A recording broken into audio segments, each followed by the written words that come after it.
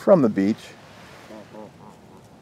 Frankie, these guys are a little close. They're beautiful creatures. Majestic. Very friendly, too. No, they went right past us. I know. All right, from the beach. Okay. Check it out. We've never filmed from this spot before. No, we have not. I want to rent a canoe. We've never done that either. Yeah, we need to. All right, guys. CRKT, you saw them probably at the start of the year. They came out with a lot of models. Yes, they have. Good for them, and some of them are really catching our eye. To include this knife today. To include a tuna? Tuna. How do you guys say it? I mean, we say it tuna, but we also say it tuna. Tuna. Yeah. Why not? C-H-U-N-A.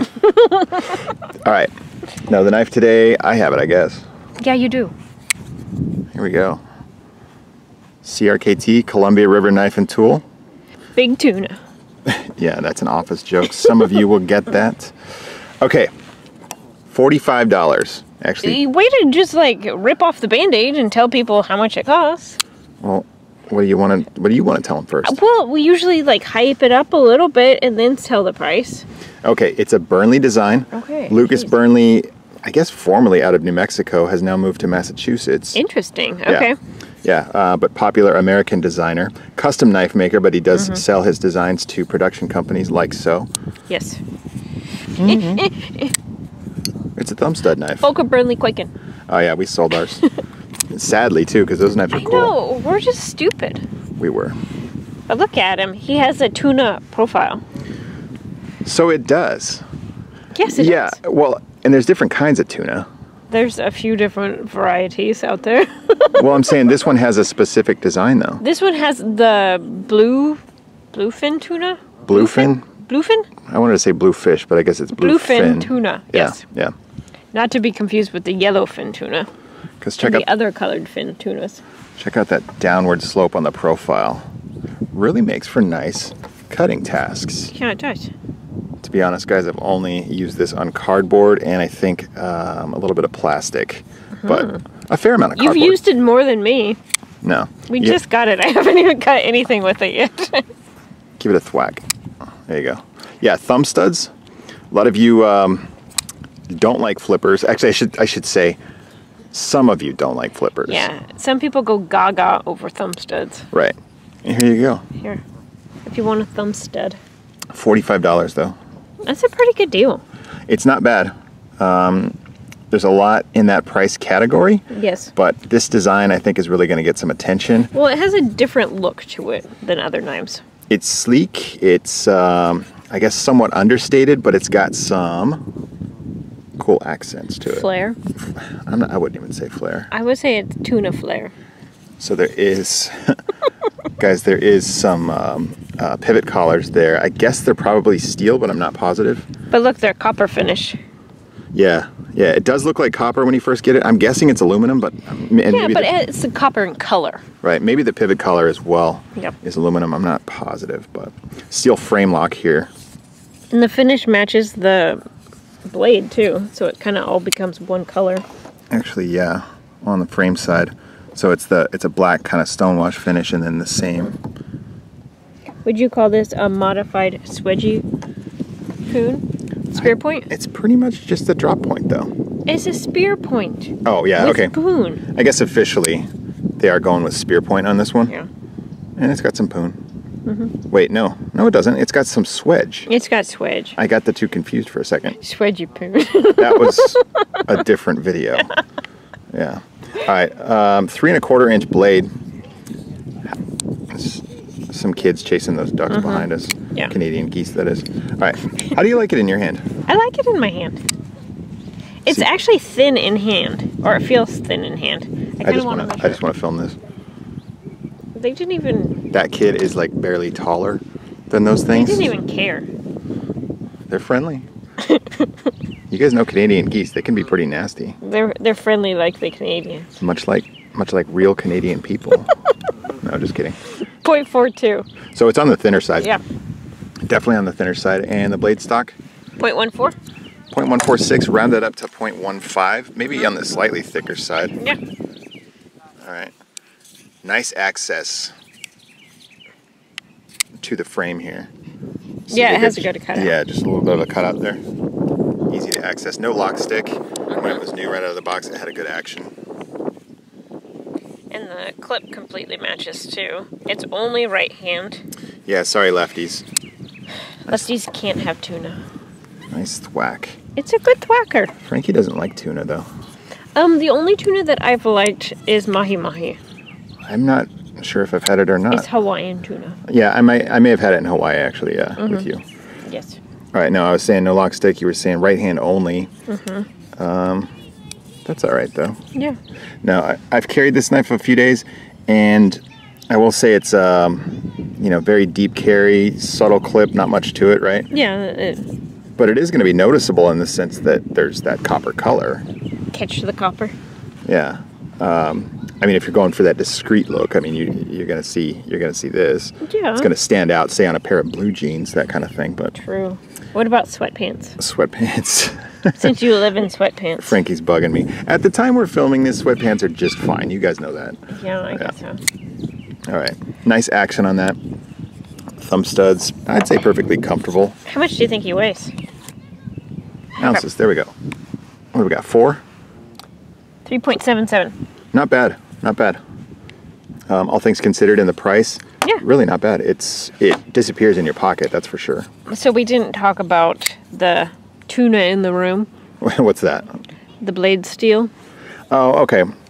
So you guys have made it this far in the video, and we've not set it yet. No, we have not. It's not even labeled. It's not. 8CR13 MOV. Yes. Okay. I mean, we've said it.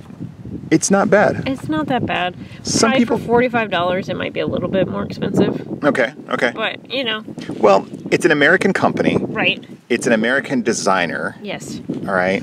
That's just going to raise the prices a little bit. It is produced in China, or, you know, it is a Chinese-made knife. Right, yes. But those, you know, those two things are going to kind of bring up the price a little bit before you have the well, and Chinese look at factor. it. It's just cool looking, too. It is. It really is. Well, they know when they got a winner. Exactly. Yeah, Burnley's done multiple designs with CRKT and others. Yeah. Do you want to bring in some comparables? Comparables? Yeah, sure. Oh, there's a little jimping on the top. Yeah, which is, I mean, almost useless, but it looks cool. Yeah, it's comfortable in my hand. Okay. What are we saying? I have the Civivi Hooligan. Hooligan? Kind of similar. We brought in a lot of thumb studs. 60 some? Yeah. Say? Yeah. It just got really windy. It did. And my sign is still up. Just saying.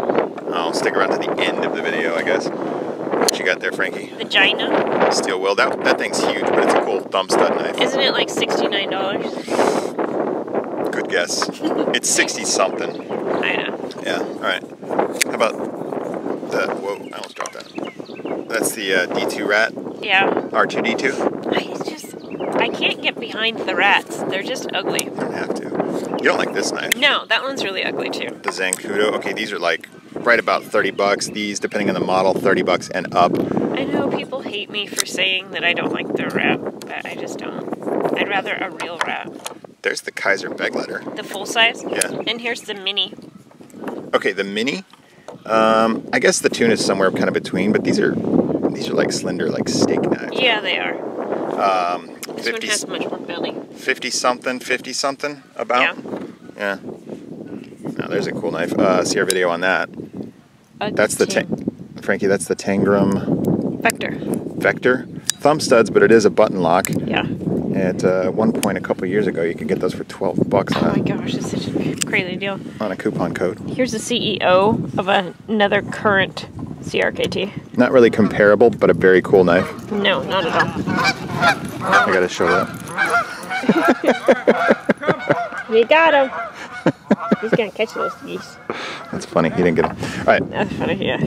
Yeah, definitely a lot in this price category to consider. See our other videos, but the tuna at $45, not a bad choice. No, it's really not. And as you can see, it's a lot bigger than a lot of these knives too. The only negatives, if, you know, I guess we got to mention a couple of negatives about it, right? Okay. But, what do you got? well, some people are going to mention here, we've not taken this one apart, but you can see that it's on Nylon washers. Nylon washers. Yeah. That might get complaints as far as long-term durability. Is it going to be a knife you want to use out in the field, get dirty, that kind of thing? Probably not. You know, if you're wearing like work boots, this is probably not the knife. It's more of a gentleman's carry. What about if you're wearing these? Or Frankie, a gentle lady. Those are your shoes. Yeah. Would you carry this? Sure. Yeah. Okay. I should probably carry something German though. I don't get it. Because they're Birkenstocks. Oh, okay. All right. I could go with the big light, or at least the German name. I wasn't catching on there. All right. No, the as Frankie calls it, plastic washers. Yeah. They can have issues, but most of you are never going to have a problem. I will say too, when it comes to nylon washers like that, think about your suspension on the cars, on vehicles and trucks. Okay, a lot of suspension parts are made of a similar material. Yeah, that's true. They're exposed to dirt, salt, snow, grime, crud, mud. Just saying, they're not that bad. Expose it to dirt, you might have a problem, but for normal use, no. You can clean it too. Yeah, you can clean it. It's not like it's a big deal. You can clean it. A lot of people complain about bearing knives too, because if you get a piece of like a tiny little piece of rock inside the bearing track, you're going to scar and wear those bearings in that actual. Yeah. So I mean, technically, I don't know. The actual race of the bearing and the balls, Frankie. Yeah. It's all balls these days. It's all balls these days. All right. The only other complaint I had. What's that? You might not even care as much on this knife. Actually, and it's gotten better. You said it had a little bit weaker of a detent. Slightly weak detent. It's not as well defined. It's not a wet noodle detent. No. Would you call it a wet tuna? Wet tuna. Wet tuna. I think it actually has gotten better too. Yeah. And I think the pivot has smoothed and it's made it feel better overall. The only thing that I have to say about it is that I feel like this clip is a little sharp. Yeah, the clip... Because where I have to grab it, it's kind of sharp right there. The clip is a discrete carry clip, and that's why I say it's sort of contradictory to have this little bit sticking out that is, you know, kind of eye-catching. But it's cool. I like it. It's good. It's just people that like deep carry clips usually like them because they're discrete. Right, yes. Or otherwise, you know, you guys tell us.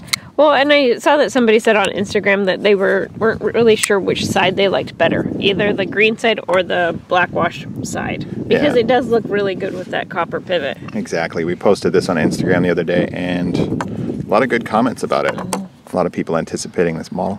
Yeah. What do you guys think? That's it. I mean, a couple of nitpicks, really, but it's a cool knife, cool design. It's $45. $45. So I mean, you really can't nitpick it that much. Yeah. If you use our link to buy it from BladeHQ, which you should, Frankie. Ask for a Frankie drawing. One of Frankie's drawings. Yeah. Not everybody gets them, I understand. No. I wanted to bring this up. Some knives are shipped out of Virginia as opposed to Utah. I'm not sure if they... Do they send some to Virginia too? We're going to have to ask. Maybe we can ask Zach. Maybe. And see if we can send some over to the Virginia. Yeah, I don't even know the Virginia address. Supply. You don't know it offhand? No, I don't know it. All right. Jeez. No, I think that's everything, guys. Cool stuff from CRKT. We're glad to see that they're still cranking out, you know, quite a few models year after year. Well, there's always something that you can find that you like too. Yeah. So. Excellent. Oh yeah, no blade play, and you guys can look after a little bit of use. Centering's on. Yeah. Oops, that was my fault. There we go. Awesome. What do you guys think? The tuna. Big tuna. Thanks a lot for joining us. Bye. We've got our notes here, Frankie. There's no way, I just want to point this out, there's no way that this is going to stay. Like prop? I think it's going to be just fine. For the duration of this video, that's our bet. All right. It's a bet. We're starting filming now. Okay, fine. Those notes are going down. No, they're not. It's already, it just needs a little tiny bit of wind. It's windy right now, so I'm hoping that this is going to be the most of it.